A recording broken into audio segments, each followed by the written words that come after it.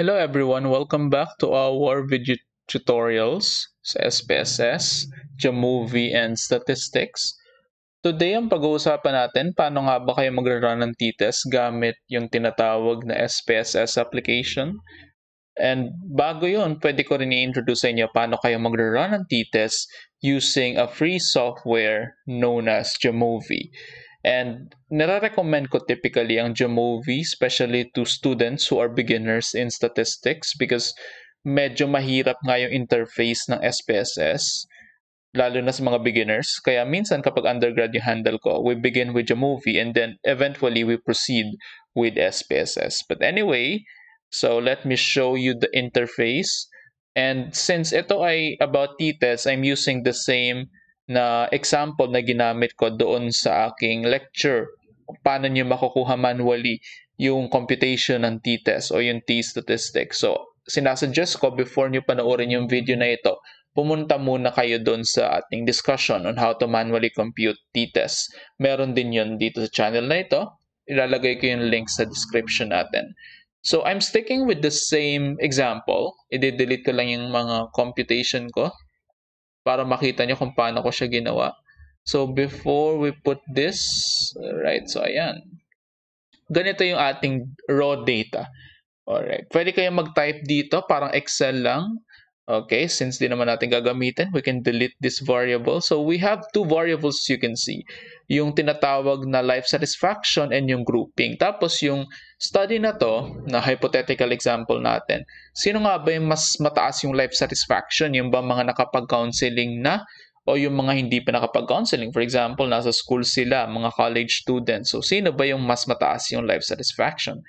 So, kumuha tayo ng 20 respondents, 10 nakapag-counseling na, 10 hindi pa nakapag-counseling, denoted by 1, group 1, 2, group 2, yung mga hindi pa nakapag-counseling. Tapos, ito yung on the scale of 1 to 10. Gaano kataas yung life satisfaction nila. So, yun yung, ganito nyo siya ilalagay sa jamovi or kahit sa SPSS. Hindi nyo na gagawin na group 1, tapos dito yung group 2. There's no need for that anymore. What you can do, ganito lang. Dito yung 1, group 1, tapos 2 dito. I-identify nyo kung anong group ba sila. Tapos nandito na yung data ng mga kasali sa group na yan. Okay.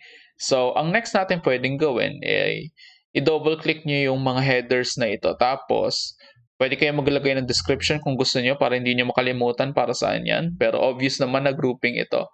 Tapos yung levels, pwede natin palitan ng kung ano yung meaning nila. Okay, so yung number 1 is nakaranas na ng counseling. Okay, or sa English, pwedeng with counseling group tapos no counseling. Number 2, hindi pa nakaranas ng counseling. Or pwede rin naman English like sinasabi ko kanina. Tapos i-close nyo yung window. As you can see, yung pop-up window kanina, i-close nyo yun. Then makikita nyo dito sa ating interface, nagbago na. Or define nyo na yung 1 at 2. Pwede nyo rin siya gamitin. Kunyari, ang gusto nyo gawin is male and female. 1 and 2 kanina, pwede nyo siya gawin na male and female. And vice versa. Kung ayaw nyo ng male and female, pwede nyo gawin 1 and 2. Next is, pwede kayong pumunta sa life satisfaction. Tapos, make sure lang na yung kanyang measure type ay continuous. Kasi yung mga survey data na kinukuha natin tulad ng happiness, willingness, hope, ganyan, usually continuous sila. Just ask your advisor if you're not sure or your teacher. Kapag grouping, most of the time it should be nominal. Okay, kapag ranking naman, ordinal. Anyway, so that's it for this part. What we can do, pwede na natin i-run yung t-test. Anong pipiliin dito? Independent ba or paired?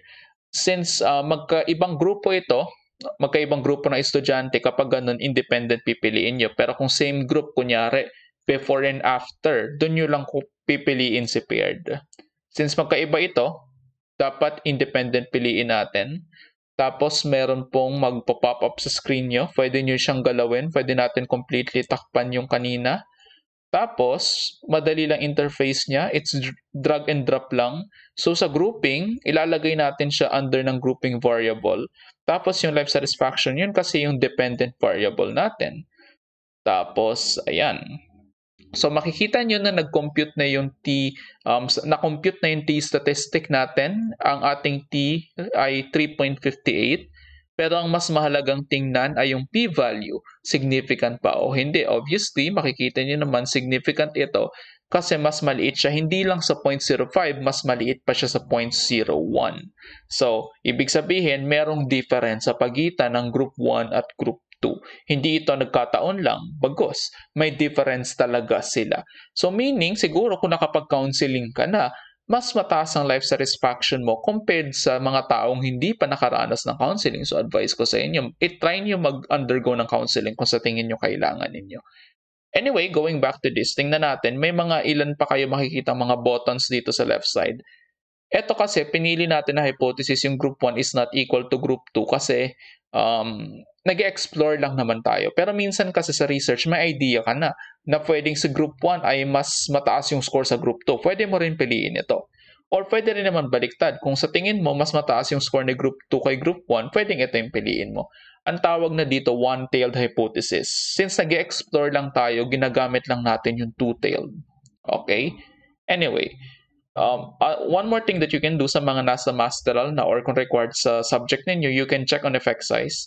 Yung effect size sa t-test, nire-report siya as Cohen's D, and ang interpretation niya ay kapag 0.2 pababa, less than 0.2, meaning 0.19 pababa, yun ay trivial effect size. Okay? Kapag 0.2 naman ay effect size going to 0.5, yun po yung small effect size.